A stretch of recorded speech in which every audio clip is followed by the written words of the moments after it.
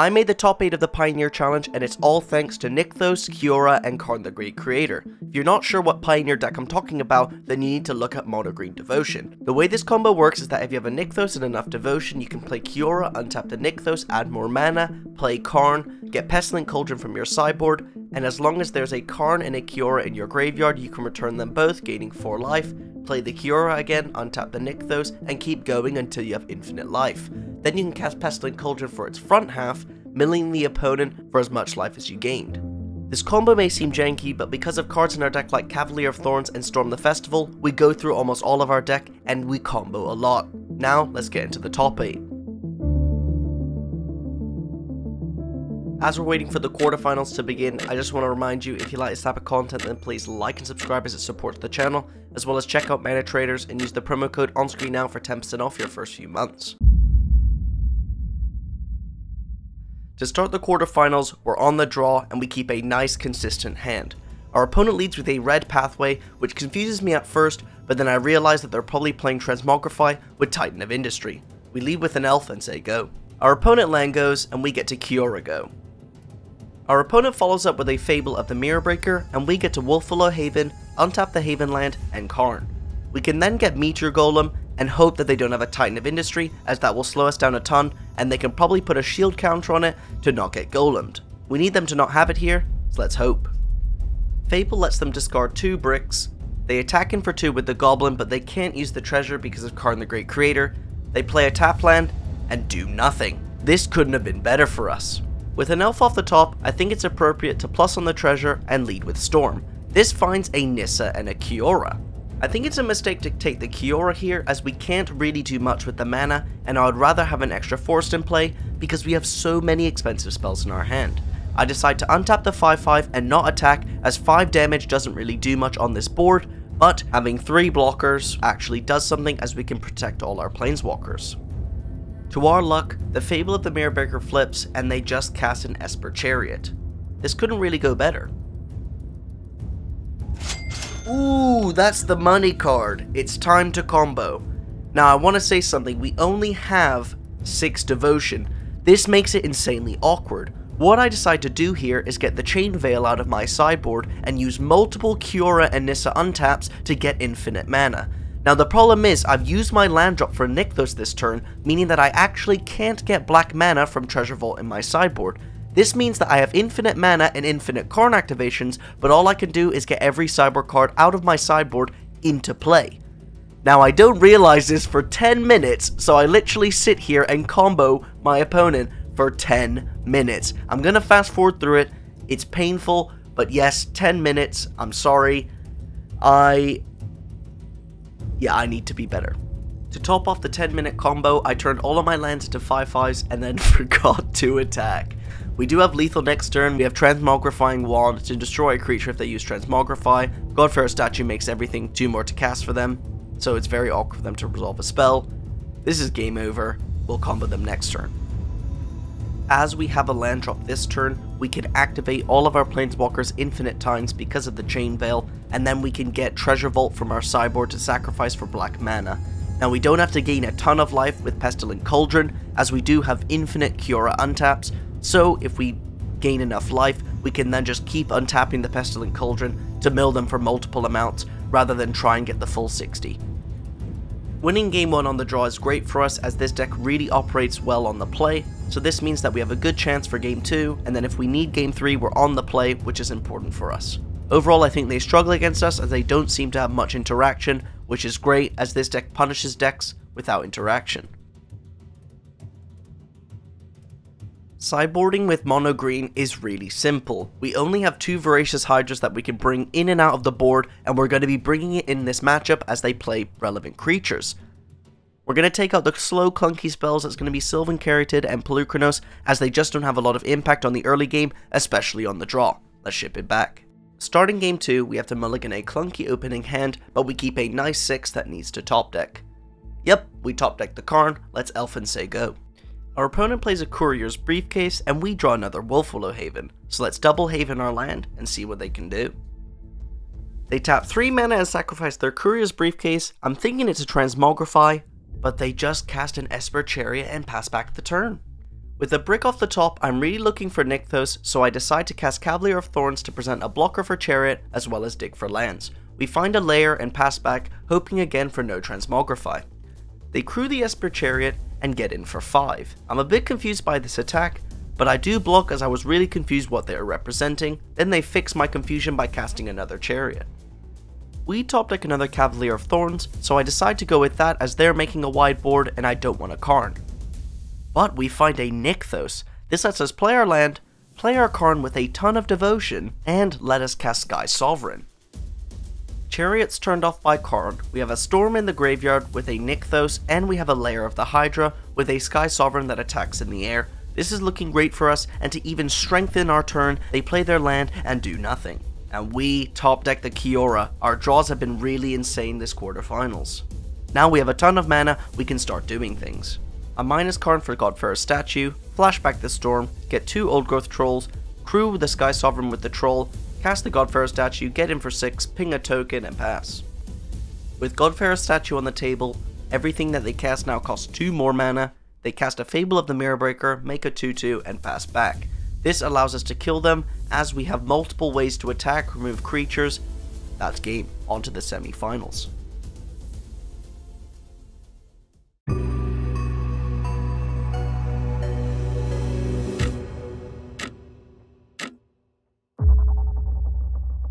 To start the semi-finals, I know that my opponent's on Blue-Red Phoenix, and I keep a risky hand as if they have a removal spell, I could potentially be screwed. But double Cavalier of Thorns is so great against the deck I keep.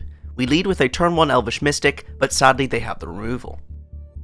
We draw a basic forest, have to play our land and pass back. They follow up with a Ledger Shredder. We top deck another elf, so let's play our land, play that, and pass. It's not looking good for us. Our opponent considers and Fiery Impulses, conniving, discarding a card, and we draw Karn the Great Creator. It's not great, but I'm going to play the Karn and minus for Treasure Vault, so we are guaranteed to cast Cavalier next turn. Our opponent leads with Opt, and then casts another Ledger Shredder, attacking the card and passing back. I have 2 options here. I can Voracious Hydra the Ledger Shredder, or I can play a Cavalier. I decide to go with Cavalier to present a blocker, but I'm not too sure that this is the right play. We are punished by double Connive, double Arclight Phoenix, and bashing in with a load of spells, so I don't think that there was much we could have done otherwise. Speaking on this matchup, I believe Cyborg games are all down to how many Aether Gust the Blue-Red Phoenix player is playing. Ledger Shredder is great for us as it is not as impactful as Thing in the Ice, so I am happy about this matchup. On to game 2. Sideboarding this matchup is super simple. Get the Pelucranos out, get a Voracious Hydra in. This is all about mana efficiency. Pelucranos costs a lot of mana, Voracious Hydra is a lot cheaper if you want to kill a Ledger Shredder, as well as just playing a big Hydra and doubling the counters can typically be lethal as they can't really kill it. We keep another similar hand to game 1, but this time we're on the play so our Trolls and Cavs are coming down faster, as well as we have multiple draws for a ramp spell. Let's keep and see what happens. A load of nothing happens on the early turns, we play an elf, they don't have the removal spell, they opt, and they then play a Ledger Shredder. We untap and we draw a Wolfwillow Haven. Now, we can cast Wolfwillow Haven plus Troll, but that will let them connive. I'm going to do it as we want to be able to fuel up these Cavaliers and get them down as quick as possible to try and go under Aether Gust. The connive is annoying, but we should be able to attack through it, and it's only 1 loot anyways. They attack for 2, and we draw Storm the Festival. I decide to go for Cavalier of Thorns as it's higher upside if they don't have a counterspell. Sadly they do, so we bash in for 5 and say go. They opt on my end step, they opt in their main phase, cast another Ledger Shredder, and say go. Now we can resolve a Storm. Top decking a Storm was great, so let's cast the first one. We find a Nykthos and another Kiora, giving us a ton of mana and allowing us to double spell. I'm not too concerned about the Ledger Shredders, as we're casting way bigger threats than they will get pumps and loots. As we haven't activated Kiora yet, I cast Cav because I'm looking for either a land off the top or a land from the Cav. We find a force which allows us to untap Nykthos and cast another Storm. We're pulling away with the game. This finds us a Karn the Great Creator, which is perfect as we can get a Tormod's Crypt to exile their graveyard to take them off of something like Treasure Cruise. Our opponent untaps, plays a tap land, and casts a removal spell on Karn on our upkeep, obviously trying to have the second spell for Connive if they cast a counterspell. We draw Wolfwillow Haven, so I put it on the Nykthos as we're going to be untapping the Nykthos so it nets more mana. Then we flashback Storm and they have the Disdainful Stroke. As we have a second Storm, I flash that back too, but we whiff. As we whiffed, I decide to animate Lair of the Hydra where X is 13 so that they have to chump block with one of the Ledger Shredders. This makes sense and presents lethal for next turn, and makes it very difficult for them as they have to chump. I put Karn the Great Creator on top of the deck, the opponent untaps and casts a load of cantrips in the tank and just concedes. Going into game 3 we keep a really nice hand. While this seems slow at first, don't forget they play a load of creature removal spells and we can punish hands if they keep a lot of burn in them. The only type of hands that this would be bad against is a fast Phoenix or a good Ledger Shredder hand. As we're afraid of Ledger Shredder, when this Oath of Nissa resolves, we take a Voracious Hydra and pass back the turn. Things are looking good for us when they cast Opt, play their land, and do nothing, because we were only scared of Ledger Shredder, so now we can just Haven.